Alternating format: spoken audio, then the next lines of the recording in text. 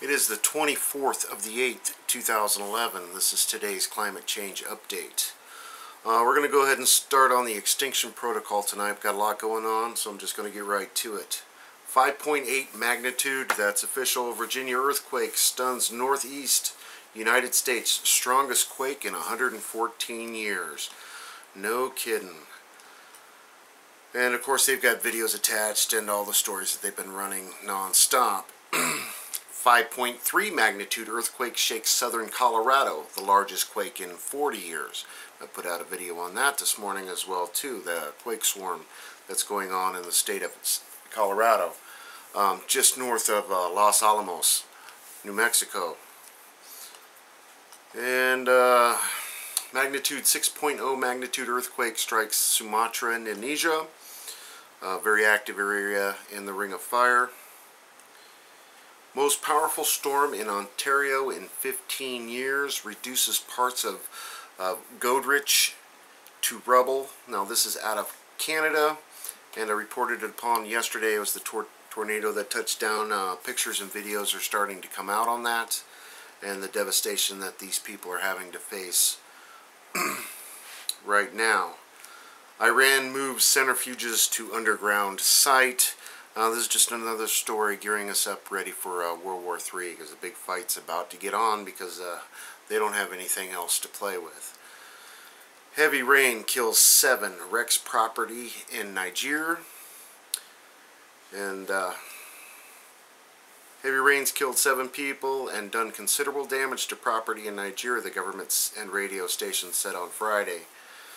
And yeah, just torrential downpours. Sunspot cluster region on sun growing again. This is sunspot 1271, and again the sun's putting on quite a little show right now. Irene to become Category 3 threat to east coast of the United States. Hurricane Irene is marching its way towards, and looks like it's skirting north of Haiti and Cuba, so it's going to gain strength up through the Caribbean on the way to the east coast of the United States. So something definitely we're going to have to keep an eye on this week. And 4 small earthquakes shake a region in Scotland, and that's not an everyday thing. Over to earthchangescott.net. Reports of monster hailstorm in China. They've got some video out of they're saying hailstones as large as rice bowls, destroying cars and damaging property and all of that. They've got the tornado in Ontario story. 5.8 earthquake causes frantic evacuation of Pentagon. The Pentagon was evacuated early Tuesday afternoon, moments after a 5.8 magnitude earthquake out of Mineral, Virginia, shook reinforced concrete walls of the building, sending panicked workers running for the exits. And that's a story that's been going on, and there's definitely some reports out of some structural damage that's happened due to this. Nuclear power plants that have been offline. The one that was sitting there right next to it, I forget the name of it at the top of my head right now, but the company admits that nuclear power plant was only designed to withstand a 5.9 or 6.0 earthquake. That's the one in Virginia. And guess what? It's a 5.8. So something definitely to stay tuned, and I'll keep an eye on that for sure.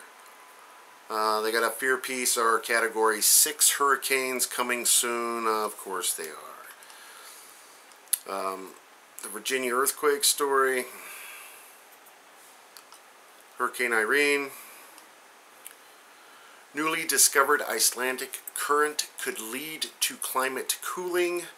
And if you remember last year when the Gulf current shut down, it's no longer running up into the England area past Greenland. It's definitely shooting off the coast of, say, North Carolina and dispersing out into the Atlantic Ocean that way. They've discovered a new cold current coming down, and they're saying get ready for a severe winter. This could be the switchover thing that changes for a mini ice age that happened, what was it, back in the 1500s or so. So definitely something to keep an eye on. Global warming is becoming climate change because it's heading to a northern hemisphere cooling period. which we're not used to one little bit.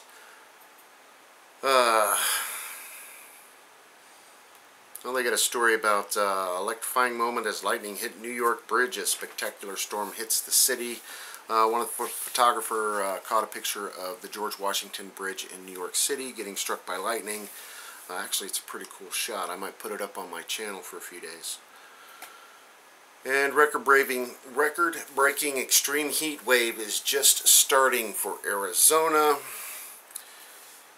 And extreme heat wears on with our excessive heat warning still in effect until 8 p.m. on Thursday.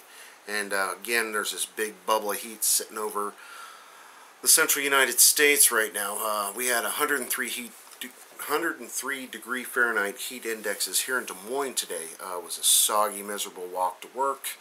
And every time I opened up that drive-through window, it was like jumping into a steam bath. It's pretty hot here. Finally, over to the RSOE tonight. They've got a lot going on. Out of Texas, they have a classified non-categorized event. Basically, they're having power problems, and they're asking people to turn their lights off if they're not using them absolutely necessarily before 7 p.m.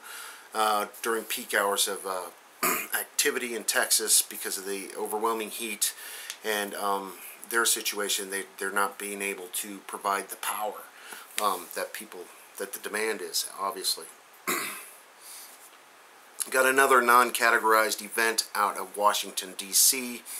Apparently the 5.8 earthquake has, they think the Washington Monument might be leaning. They checked it. There's definitely cracks at the top of the monument.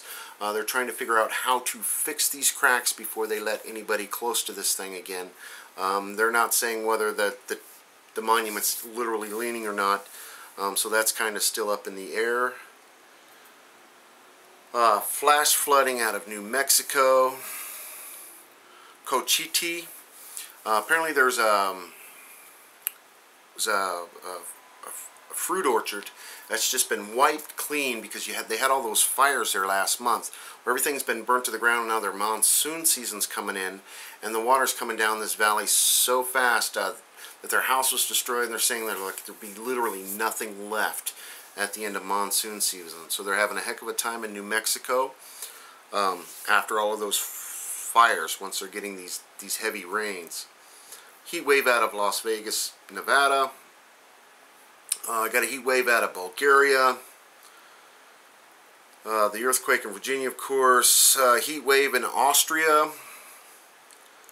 Severe flash flooding in Nigeria, Africa. We got flash flooding in Finland. The capital city, Helsinki, southern Finland. Extreme weather, flash flooding in the United Kingdom and London. Heat wave in Hungary statewide. And of course the earthquakes in Colorado. Again, that's a lot going on for one day, and if I've missed anything, please let me know. Attach your comments or videos below. Enjoy it while you can, everybody. Thanks for all your help.